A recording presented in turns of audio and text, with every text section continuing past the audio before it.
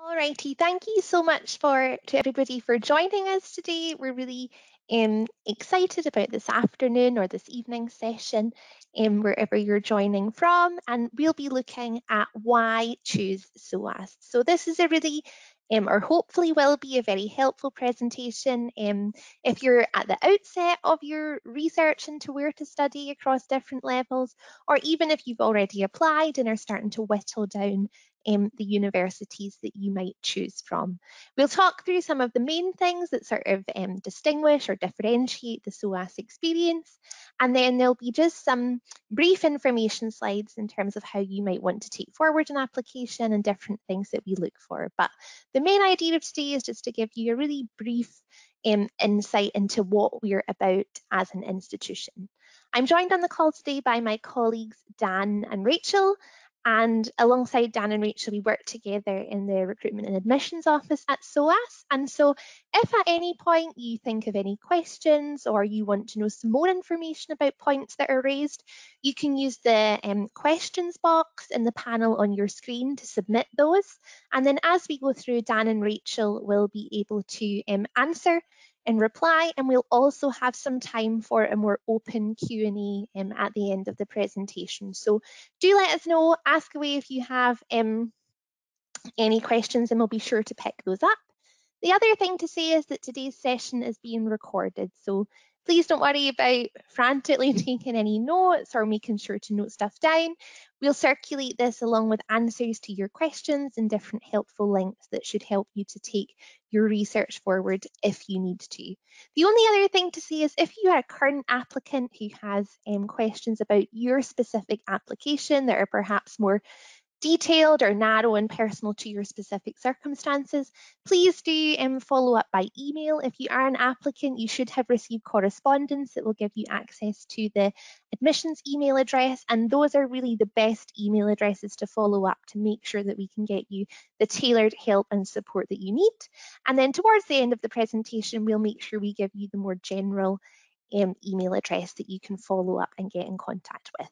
So let's begin. And I think before we sort of talk about the specific reasons why you might want to choose SOAS, it's useful just to say at the beginning, in terms of who are we and what do we embody as an institution, the main thing to know is that SOAS is a specialist institution. So SOAS stands for the School of Oriental and African Studies, and we are a specialist institution with academic and research expertise in the regions of Africa, Asia, and the Near and Middle East. And then within that specialism, all of the programs that we offer sit across the arts, humanities, and social sciences. In terms of then why you might want to come and study with us, the first thing that we like to point to is our location. So if you do join SOAS, you'll have the opportunity to study in the heart of central London. SOAS is located in Bloomsbury, which is a beautiful leafy part of central London, close to lots of recognisable landmarks, and just round the corner from other really well-known London-based institutions such as UCL and Birkbeck. And this map here then just gives you a little bit better of an idea of where exactly you'll find us. You can see us in the little blue ring there. And if you have ever visited London and you've gone along to the British Museum, then you'll know exactly where we are. We're just round the corner. It's a wonderful museum and definitely something that you should go and visit if you do decide to come and see what we're about in person or to visit the campus. The British Museum is well worth a visit. And in terms of museums, it's worth noting that SOAS is home to its own exhibition space called the Brunei Gallery, and we'll talk about that in just a second.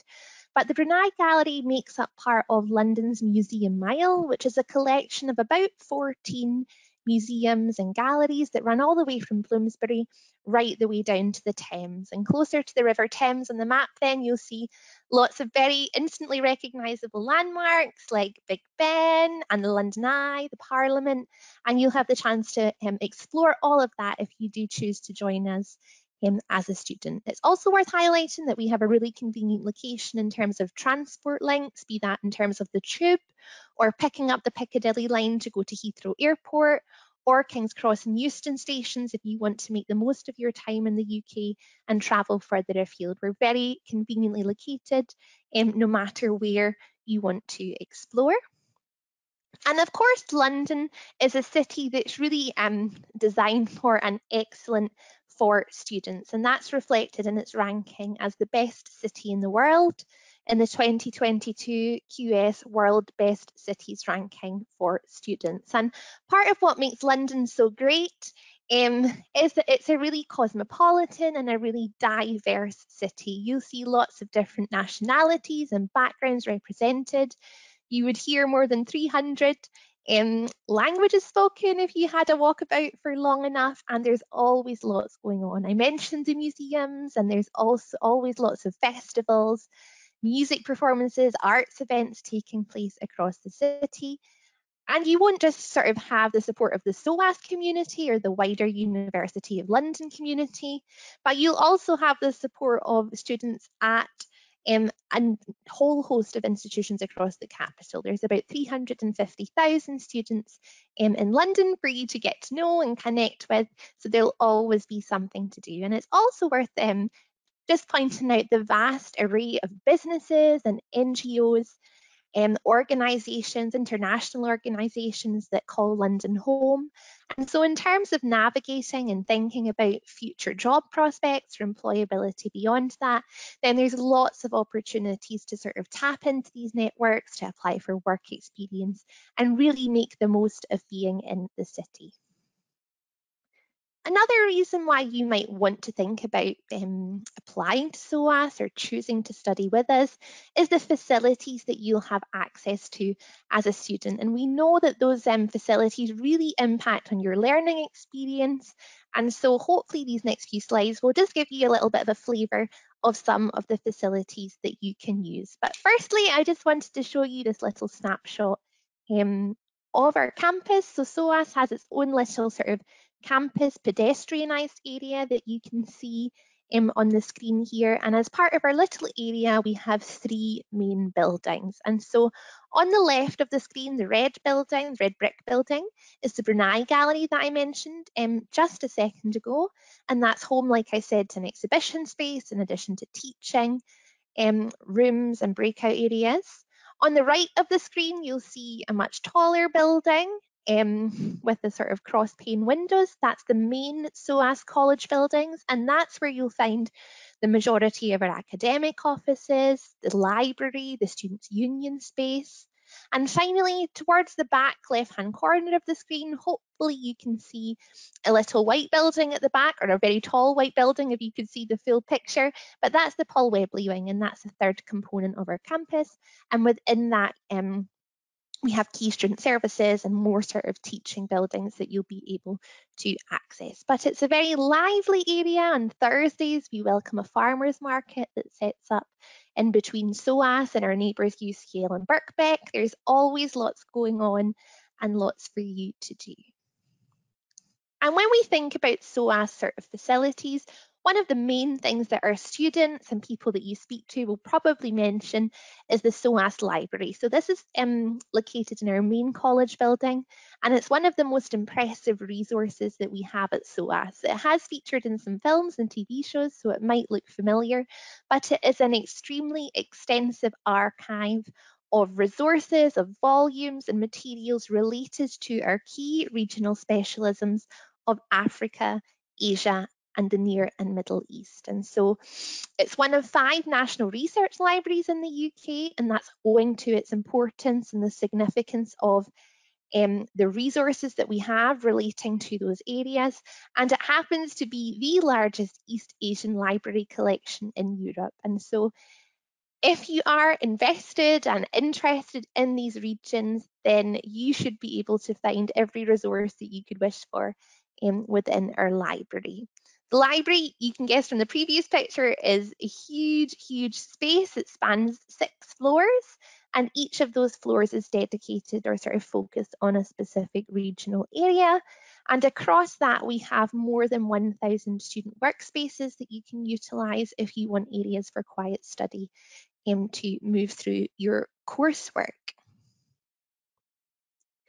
Another area that's worth mentioning, and I just mentioned this a second ago, is the Paul Webley wing, and that sits within the sort of larger Senate House building that's home to different sort of parts of the wider University of London group.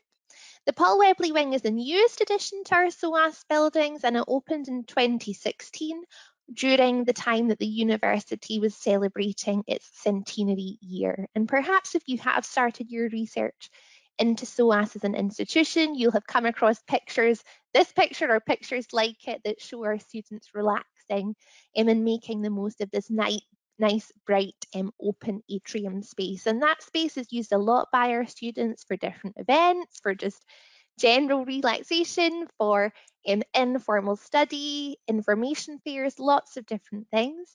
And just off of that is where you'll find key student services, the student hub, advice and wellbeing, career services. So it's likely if you have to access support as a student during your time on campus that you'll come to find what you need within the Paul Webley wing.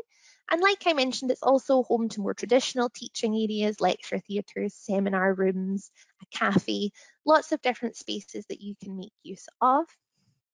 And finally then, just to give you some more information on the Brunei Gallery that I mentioned, it is part of the London Museum Mile, and the exhibition space is over 2 floors and hosts changing exhibitions that are in some way related to our key regional specialisms of Africa, Asia, or the Middle East. And as a student, you'll have free admission to the gallery.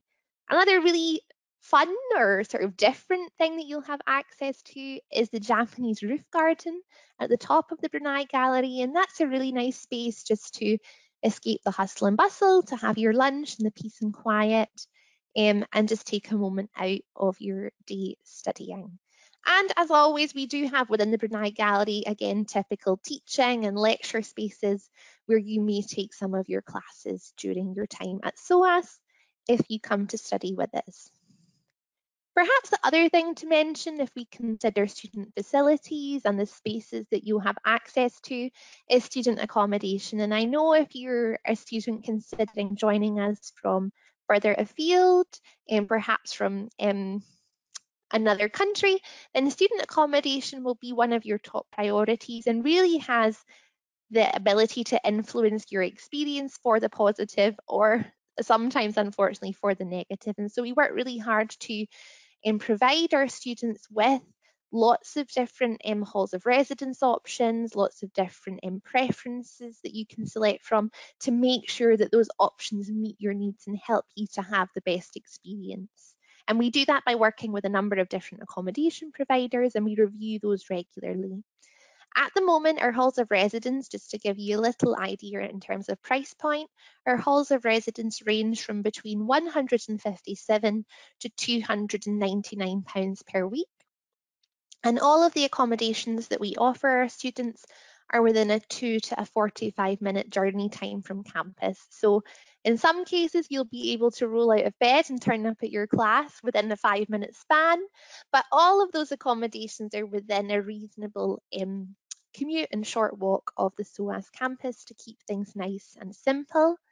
Like I mentioned, there's various room types available, so whether you have a preference for a single or a shared room, catered accommodation, ensuite, whatever that may be, I would really encourage you to go along to our website where we'll update the different accommodation options that we have available and provide lots more detailed guidance and advice in terms of what that application process looks like and the sort of service and options that you can expect as we look ahead to the new academic year. And of course, those options do cater to students with sort of who need adapted living accommodation, and we also have couples and families housing available, although that does tend to be in a much smaller number. Generally speaking, applicants are able to apply for student accommodation in the spring. This time last year it was March that our students could apply ahead of a September start. And to be able to do that, you need to have selected SOAS as your firm choice.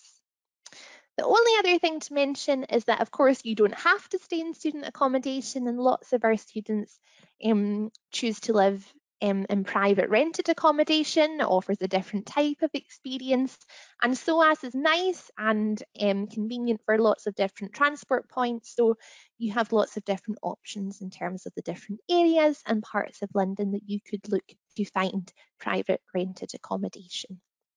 Like I mentioned, any questions, please do head over to our website, and there you'll also find the email address for our accommodation manager if you would like to follow up and get specific advice relative to your situation. Another reason why you might choose to join us at SOAS is our really diverse and active student community. It's really international, and our students have a well-deserved reputation for being very, very active and really engaging to make a positive difference, both within the SOAS community and further afield. This screen then just gives you a little snapshot of SOAS in numbers and a better idea of our student body and what that looks like. But as I said, it's a very international student body. We have students join us from more than 135 countries, so lots of backgrounds and cultures represented within that.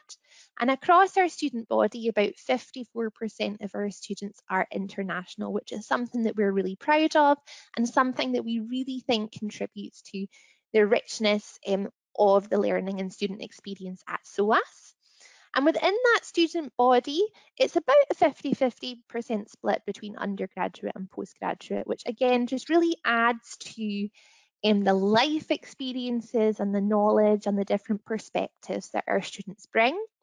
Generally speaking, in a normal year, we have just over 6,000 students join us on campus, and we're really excited. We've loved over term one of this year, seeing our students return and join us again after the pandemic, and we're really hopeful to continue that as we move into term two after the festive break. And we also, in addition to our on-campus learners, we have a distance learning cohort of about 4,000 students. And those are students who are pursuing online master's study from around the world. And again, it's great to hear the perspective that they bring, the different life experiences that they contribute. And that aspect in terms of distance learning is growing all the time. So depending on your professional or your personal commitments, if you're thinking about master's study, it could be a good option for you. As I mentioned, SOAS students have a very well-deserved reputation for being really active and engaged, and there's lots of different ways that you can get involved in student life. As a SOAS student, our Students' Union oversee more than 100 different student societies, and those range from sports-based societies to political societies, music clubs, different subject-based groupings, to the more sort of niche ones, things like Origami Society or Drag Society at SOAS. So whatever your interest, you should be able to find a group of people who share that. And if not, the Students' Union can support you to find those people to set up societies and to connect across the community. In terms of the facilities, again, the Students' Union has In terms of facilities, again, the Students' Union has access to a common room, a shop, there's a bar, always very lively. Our students spend time there and host lots of different events, different live music, film screening events. The students are always engaged in campaigning and promoting and fighting for causes that they feel really passionate about. So there's lots to get involved with as a student and lots of ways that you can contribute to the community. As I've mentioned previously in the presentation, SOAS is part of the wider University of London grouping. That encompasses 18 member institutions, and I'm sure you'll know many of them. But the main thing to emphasise here is that membership, that overarching affiliation, just gives you access to even more resources and student connections during your time as a student at SOAS. So if you want to go and use other libraries to supplement your learning or to access resources in a different area, for example, then that is very much possible. And if you want to find out more about the student community aspect and how you can engage through overarching University of London societies, then I'd really encourage you to hop along to the Student Central website on the screen there, which will have lots more information. And finally then, before we move on to the academic side of things. Another reason why you might want to think about SOAS or to do more research and consider it as an option for study. If you are considering study in the UK or pursuing further options, is the fact that we are a globally recognised institution with really strong rankings in our specific area of the arts and humanities.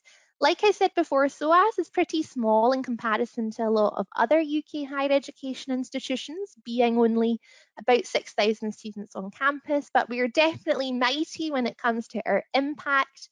And we see our researchers, our professors, our alumni go on to influence policy and to shape thinking in regards to different and pressing issues within our societies today. And you can see that when you research the work of our centres and our institutes across different subject areas. And I would really encourage you to go online and look at the work that those centres are doing.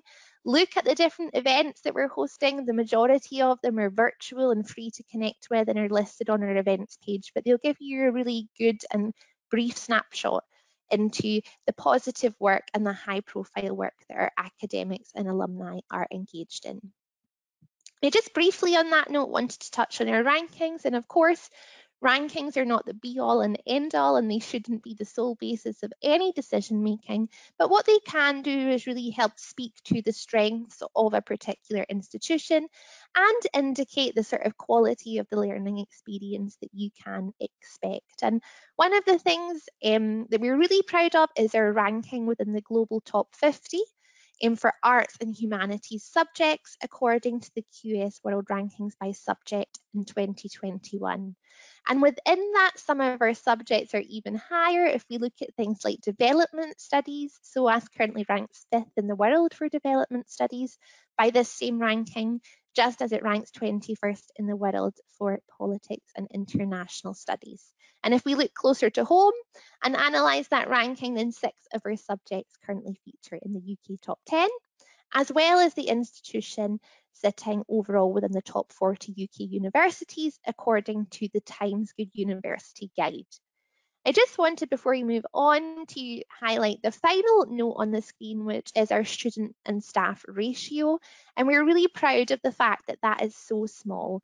At SOAS, you should never be in a seminar or a tutorial with more than 12 to 15 students. And we hope that that small scale teaching environment really gives you the opportunity to engage with your peers, to engage with your professors, and to feel confident in sharing different perspectives and hearing different insights and exploring your subject in much more detail. If we move on then to the nitty-gritty of academics at SOAS, hopefully these next few slides will help you to think about whether SOAS could potentially be a good fit for you academically and across the different study levels and subject areas that we have. And before we look at each of those in detail, I just thought it'd be useful to look at the different subject levels that we have available. The first one being undergraduate, where we have about 250 single or joint honours degree programmes available. The majority of these last 3 years, which is typical for higher education institutions in England, although some of them are 4 years, and that's because those programmes incorporate a study abroad year. Now, at the moment at SOAS, that applies to students who are pursuing a language degree that incorporates a compulsory year abroad, and also to students on our LLB law with study abroad pathway. We do hope to review these, and we're looking at them all the time to make sure that we're offering our students the best possible opportunities. But at the moment, that is the framework for study abroad and where those opportunities lie. At postgraduate level then, we offer top master's programmes and research PhD programmes beyond that. At the top master's level, we have about 150 different degree pathways and combinations, and the vast majority of them are 1 year full-time, although they can extend to 2 years full-time where students pursue an intensive language pathway. And you'll see those clearly labelled on the website. And it is worth saying that you do have the opportunity to pursue part-time postgraduate study at SOAS if you are a home student or a student who does not require a student visa to come to the UK to study. And the one thing to emphasise, if we look at the 250 options at undergrad and the 150 options at postgrad, is the flexibility of the SOAS learning experience. We really want you to have the opportunity to tailor your learning experience to your specific academic interests and needs, be that in terms of the specific degree pathways and combinations that you take, or in terms of the modules that you use to build up your curriculum. The third pathway that we have available is for foundation, and we have distinct pathways within our foundation offering. The first one being the BA/BSc with foundation year. That's designed as a domestic foundation year for students who perhaps have studied A-level but just fallen short of the grade requirements, or studied IB and just fallen short of the grade requirements, and is designed to just give you that extra year of preparation as part of a year zero, if you like, that allows you to progress directly through year 1, year 2, and year 3 of undergraduate study beyond that. For students joining us from further afield, from abroad, who perhaps don't have the required academic level of attainment to date, or need additional English language support to arrive at the necessary level of study, of English language, we do offer an international foundation programme called the ICC. And equally for students in a similar boat who are looking to pursue master's study, we do also offer a pre-masters. These are both standalone qualifications, the international ICC foundation and the pre-masters, that you can take that qualification to progress to undergraduate or postgraduate study at a number of excellent universities in the UK, and they all, as well as progressing to SOAS programs, and they all last 10 months. They just follow the normal academic calendar. So those are the two options to be aware of at foundation. And finally, if you are thinking that you would like a distance learning option, then we have those available at master's level. And currently there's about 20 online courses that you can find listed on the website, and those cover 6 different broad subject areas. Generally speaking, our distance learning courses last anywhere from 2 to 5 years, and that flexibility in the different options are designed to acknowledge that students are perhaps completing master's distance learning study alongside ongoing professional or personal commitments, and so that should help you to fit your study in around those ongoing commitments. Another thing that distinguishes distance learning is that there's multiple entry points, so you're not tied to the one traditional September intake. And for students who consider finance to be a barrier, then there is the option with distance learning to pay as you go on a module by module basis. And this next slide then, and I won't read out each and every subject on the list, but it just gives you a really detailed overview of what the subject areas that we teach are within our specialisms and sort of focus on Africa, Asia, and the Middle East. And what you'll see is that some of them are more traditional in the sense of being discipline focused, be that economics or law, whereas some of them maintain a more regional and area specific focus. And if you want to see the specific pathways that are available, then the best thing to do is to head over to our website. But the one thing that we do stress, in addition to the flexibility afforded by SOAS degrees, is that interdisciplinarity as well. We want our students to understand how these different subjects intersect and interconnect and impact on one another. So we can't consider each subject in a vacuum, but they are all impacting and intersecting, and that we hope that that's something that our students will value, the opportunity to look beyond their specific subject area.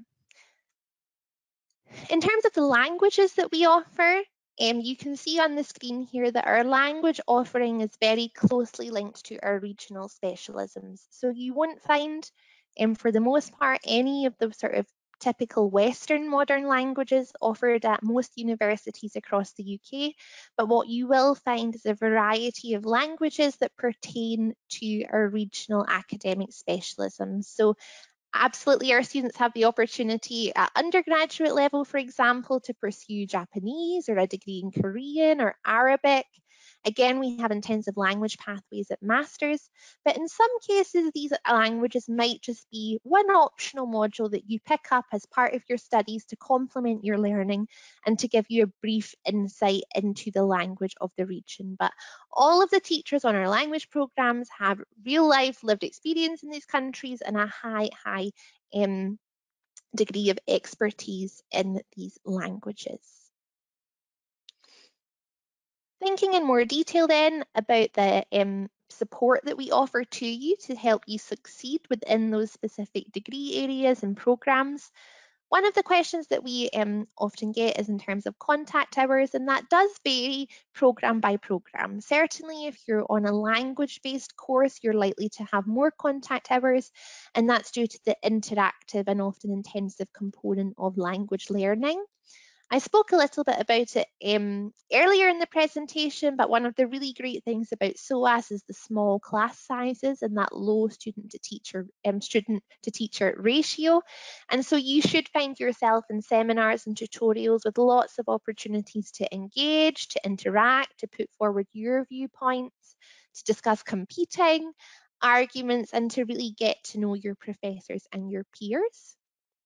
Every student at SOAS will have an advisor or a tutor to help guide your academic journey and to provide just some independent insight and overview in terms of your module choices and selection and how you're building your learning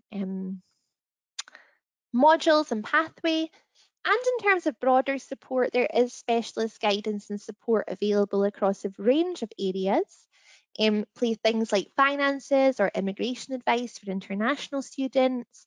For students with additional learning needs, there's support that you can access as well, depending on what that specific need is. And I would really encourage you, if you are at the point of doing more research, to go onto the website to engage with the Wellbeing Hub and or service and to sort of really dig into what support would be available in your situation to help you succeed. The other thing to mention is in terms of career support, and we know when you're making decisions that opportunities beyond study in terms of employability and graduate pathways are very much front and centre in students' minds. And the career service at SOAS works to support you in that and in making those decisions and planning for the future. And one of the main ways that they do this is by giving you access to our digital platform Careers Zone, which is really a one-stop shop for listings of jobs, internships and volunteering opportunities available both during or after study.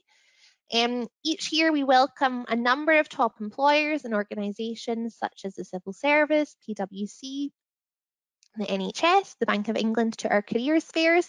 Those have been virtual, but we very much look forward to when we can begin to host those companies and organisations on campus.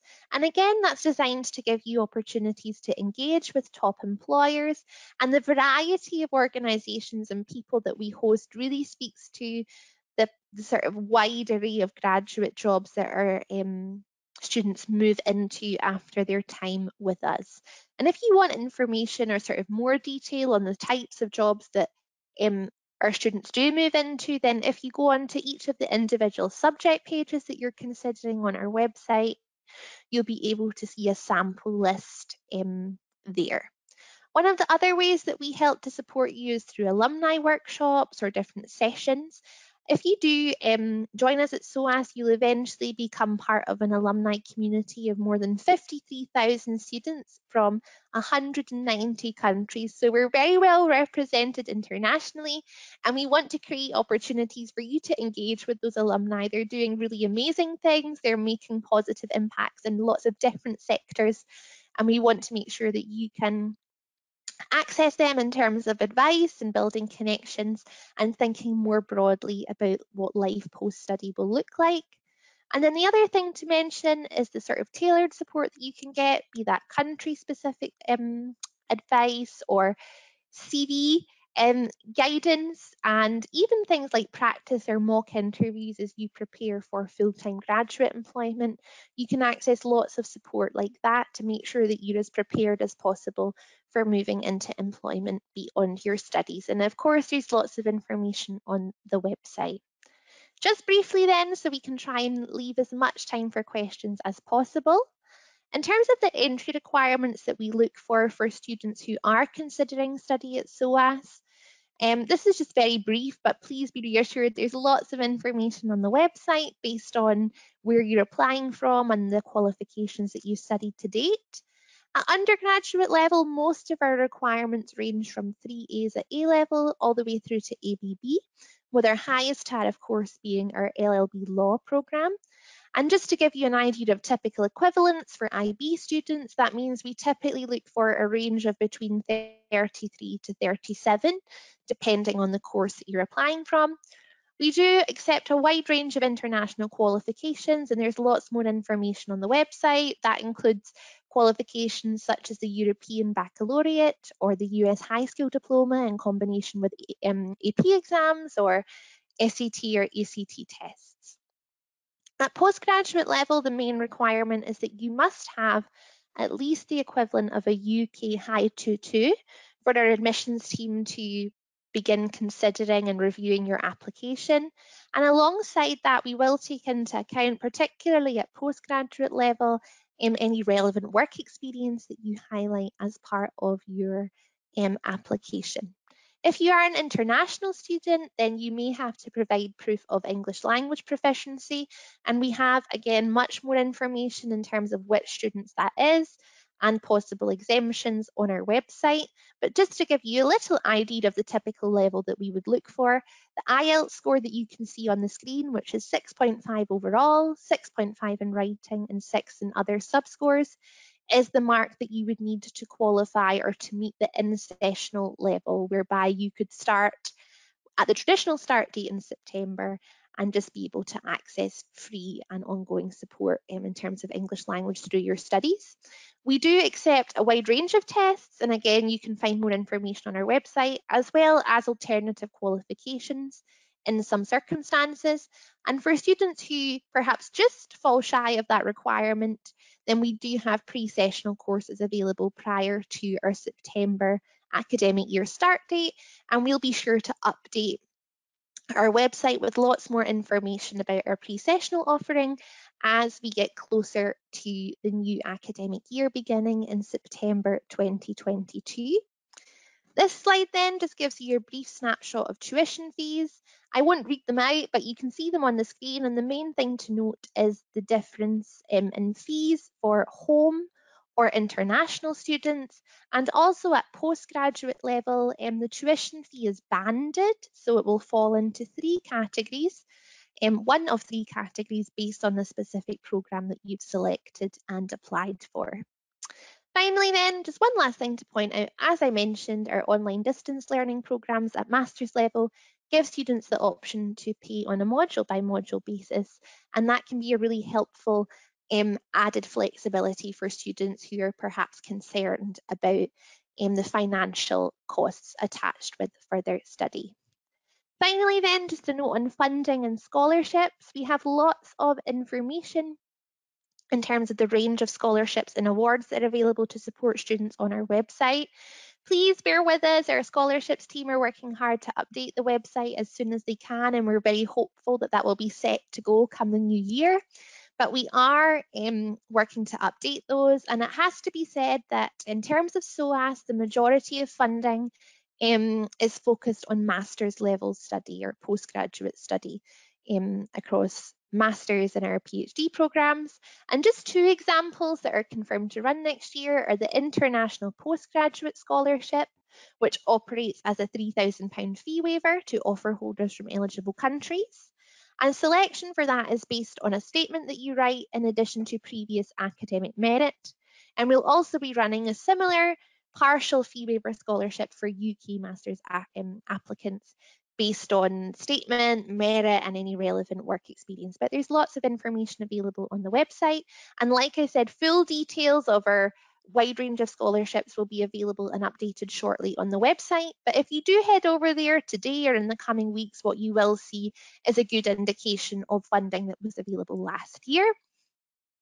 We also work with different organisations and sponsor scholarship bodies, to offer students funding opportunities, be engaged with Chevening. We have a large cohort of Chevening scholars with us this year, which we're really excited about.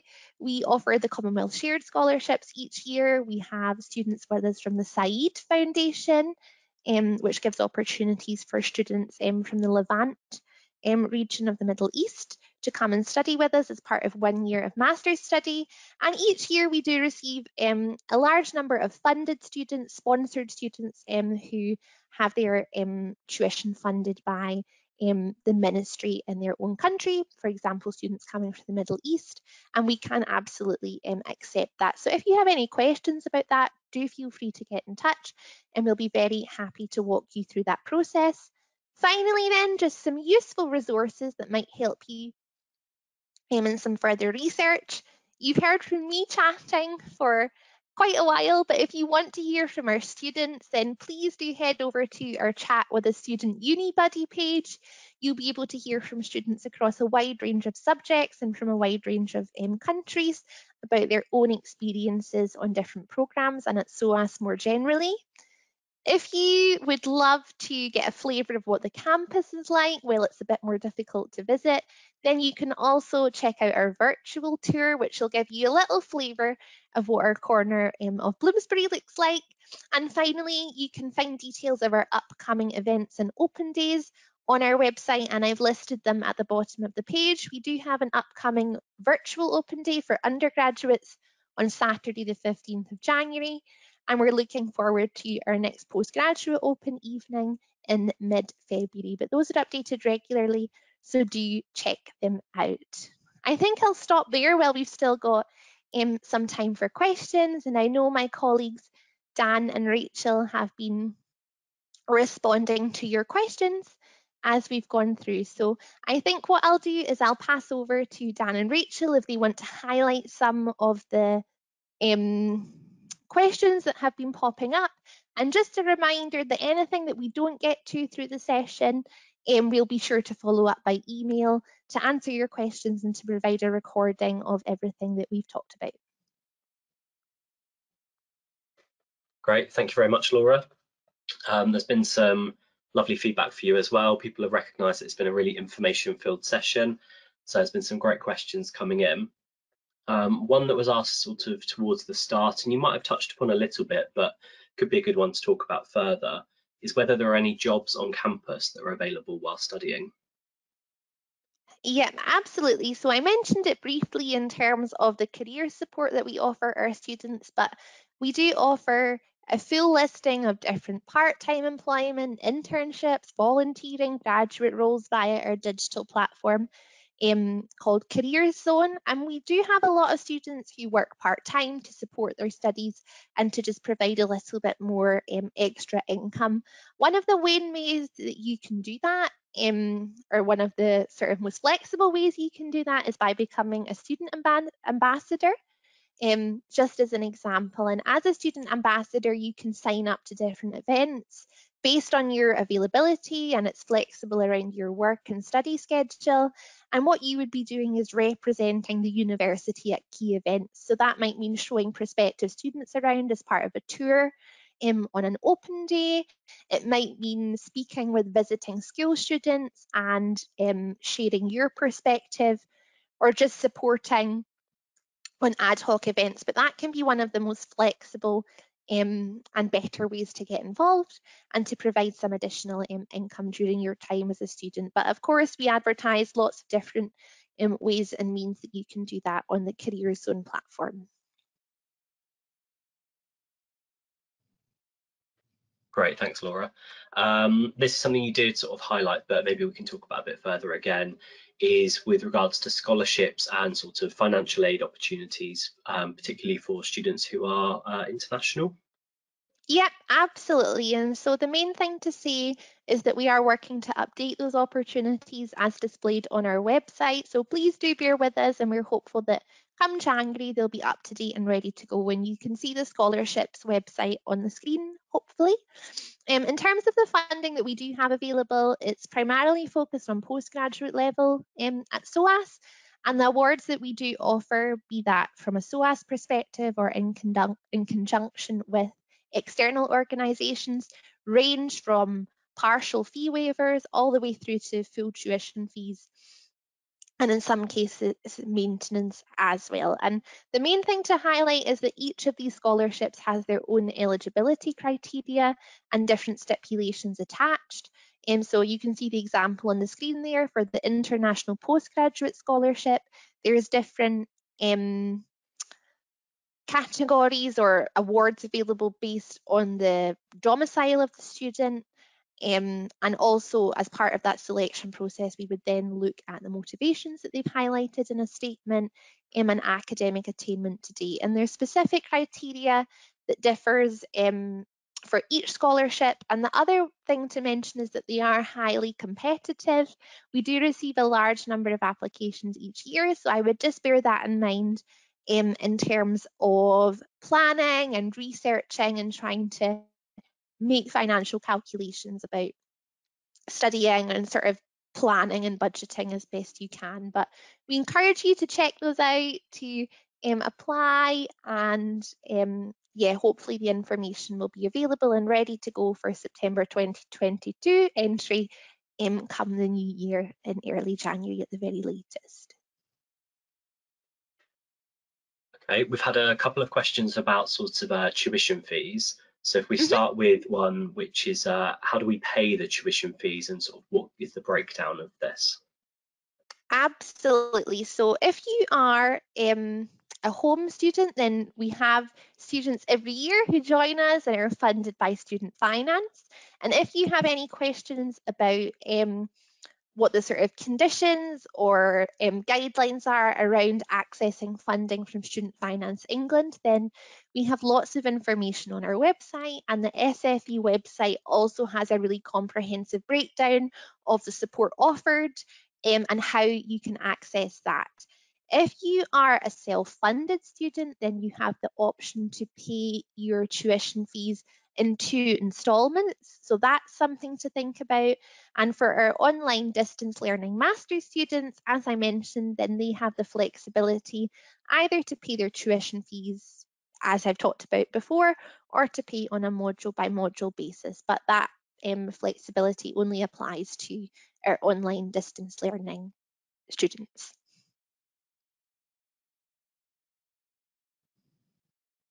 Great, thank you. And in a kind of related way, someone has asked about whether they will be considered as a home or international student based upon their EU settlement status.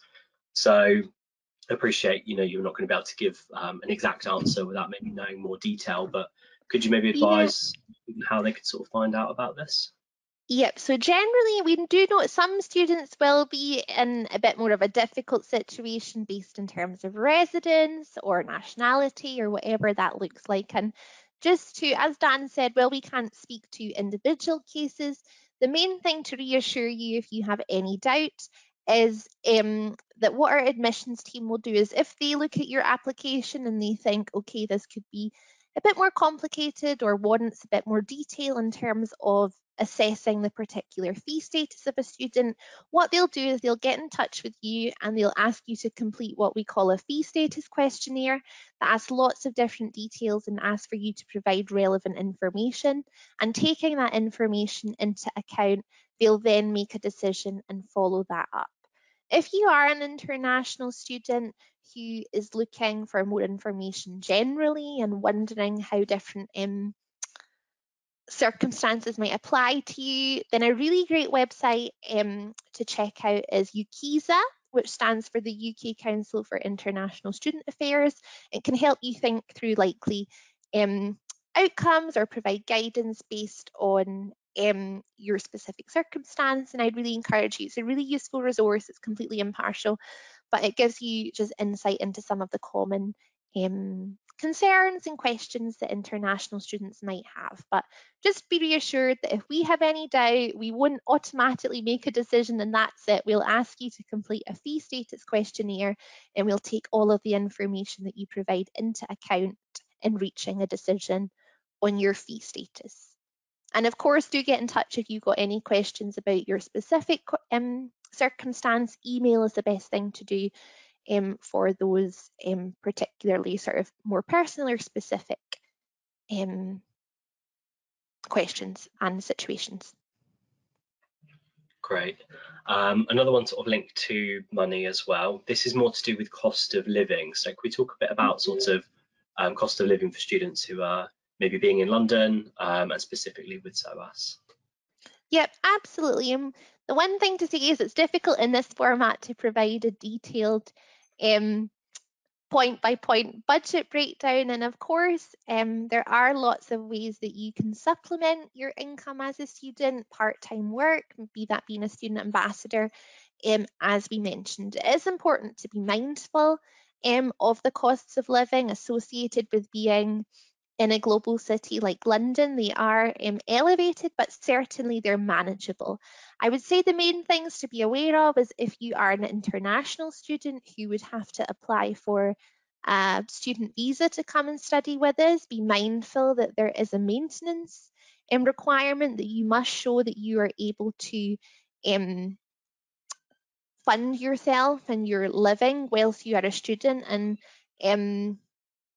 that's important to bear in mind. And we do have, for home students who would be funded through the student finance company, there is a maintenance allowance typically associated with that, which is higher for institutions in London compared to out, but certainly it's something to be mindful of. Um, and there's much more information on our website in terms of what that breaks down to and detailed accommodation costs. But typically, all things in it's likely to be over £1,000 a month if we look at accommodation and travel and food and everything burrowed into one. And we have, like I mentioned, a detailed breakdown of that on our website. But there's lots of ways that you can budget and supplement your income through part-time work. So quite an important one that's come through now. Can you talk about how SOAS has dealt with COVID and sort of including within that the sort of prospect for students who are interested in doing a year abroad? Yep, absolutely. So the main thing to reassure you in terms of COVID is that since the start of the pandemic, the institution has, apologies if you can hear the hustle and bustle of London outside my window. Hopefully it's not too distracting. Um, the main thing to reiterate is that SOAS has been taking lots of precautions and continues to take lots of precautions and make efforts to mitigate any sort of increased risk posed by the pandemic. We did have a period of completely online learning in common with all UK institutions at the height of the pandemic. And since the start of this academic year, so for September 2021, we've been seeing our students come back to campus in most circumstances, come to the UK for their study, which has been really encouraging. And how we've operated so far in this current term is that our large scale teaching, so in terms of lectures where you're likely to be around many more students, those lectures have taken place online. And where possible, we've had our small scale teaching. So in most cases, things like seminars and tutorials have taken place in person because it's much easier to facilitate social distancing and to help make sure that everybody feels safe and supported where those numbers are smaller. And then alongside that, for term one, we've had a small number of students continue to or begin their studies online. And then from term two, all of our students will be here and we're hopeful to move to more and more in-person, face-to-face teaching, particularly at that smaller scale as restrictions ease. Of course, we continue to take that into account and to watch restrictions and how they are changing, and we'll be sure to follow all the relevant guidelines and to make sure that we adapt our teaching accordingly if anything does change. But certainly we're moving towards more face-to-face engagement and to making sure that our students can have or get back some elements of that traditional campus experience. But in terms of being on campus, we continue to, right through this whole term, we've had face masks in place, increased ventilation, social distancing, number caps, just lots of things to help our students feel safe as they come onto campus and engage with their learning for the in-person components. It's likely as we move through and look ahead to the new year that there will still be some element of digital engagement. We found that that's worked well in some cases.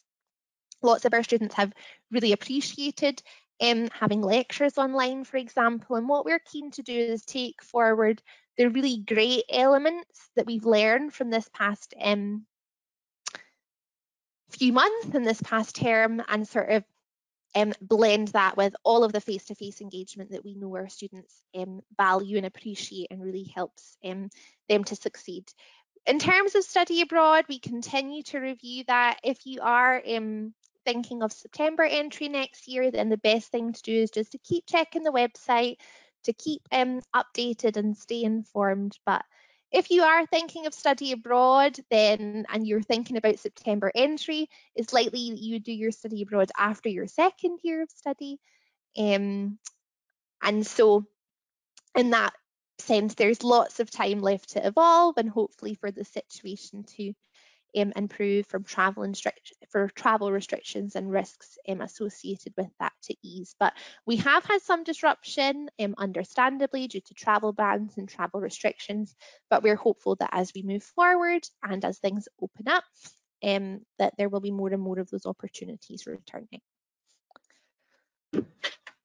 Great, thank you. I'm going to roll probably about 4 or 5 questions into sort of one here. So lots of people have been asking about sort of when is a good time to make an application, and then off the back of that, how long does it take to hear back from the admissions team? Perfect. So our applications are open now. That's the one thing to encourage you with. And certainly at undergraduate level, do be mindful of the UCAS equal consideration deadline in January. At SOAS, we'll continue to accept applications and review them beyond that. But do be mindful of that equal consideration. And it's likely if you're a prospective undergraduate student joining the call today from a UK school, then it's very likely that your teachers have set an even earlier deadline. But we will continue to review applications beyond that. We review our applications as they come in. So if you would like to be considered for September 2022 entry, I'd really encourage you to get that submitted and get the ball rolling. In terms of postgraduate admissions, our applications are open and there's lots of sort of detailed advice about how to apply online through our website. On the website itself, but it's a free online application via the SOAS website that will allow you to select both a first and a second choice program. And again, very similarly, I would say get that application in. And specifically, if you are thinking of applying for any funding or scholarships, whatever that looks like, the earlier your application, the better, because what that means is that you've given yourself ample time to receive a decision and to make sure that you can also have the information or the decisions that you need to meet any relevant deadlines for those external scholarships. So really, the earlier the better. And in terms of decision making, from the SOAS side, from our admissions team, it will generally take between 4 to 6 weeks for you to receive an update after submitting your completed application.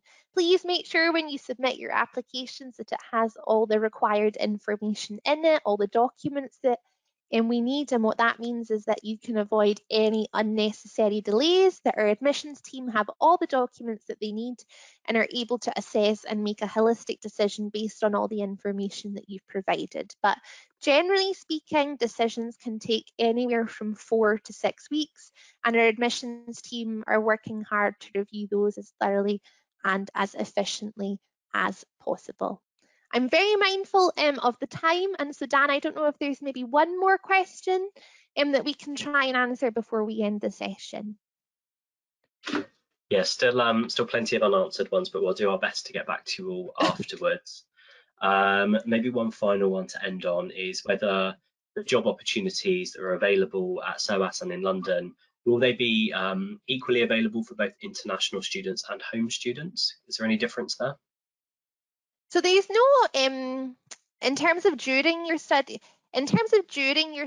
if you want to work, the only thing to be mindful of as an international student studying here on a student visa is that there is a cap on the amount of time that you can work each week. It's currently 20 hours a week. There is a cap. So that's the only thing that is worth bearing in mind or sort of differentiating between certainly during your time as a student. And then beyond that, we're very, very excited about the reintroduction of the graduate route visa for students who are already with us on a student visa for their studies, which will really help give international students the opportunity to pursue graduate employment in the UK. And if you do have any questions about the graduate route visa, which is kicking off this year, then I'd really encourage you to consult the UKVI website. Again, there's lots of information online, which as we sort of head towards the reintroduction of the scheme, there's lots of information in terms of eligibility criteria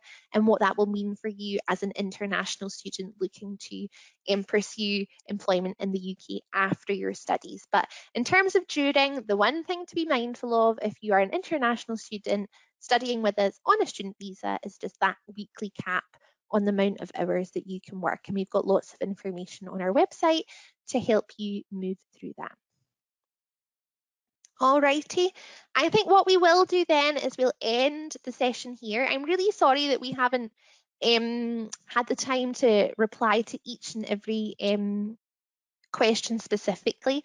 If you are already an applicant who has submitted an application and has a question about your specific case, then you should, in correspondence from SOAS, have access to the admissions email address that you'll need. If you are still having trouble, please get in touch with us via our email address. Let me see if I can find it here, study@soas.ac.uk, and we'll make sure that your query gets directed to the right person or the relevant team at SOAS. And as Dan's mentioned, we'll work hard to get this recording of the session and to make sure that the questions we didn't answer can get answered in follow-up. But thank you so much for joining us. Have a lovely evening, and we really hope to see some of you at SOAS next September.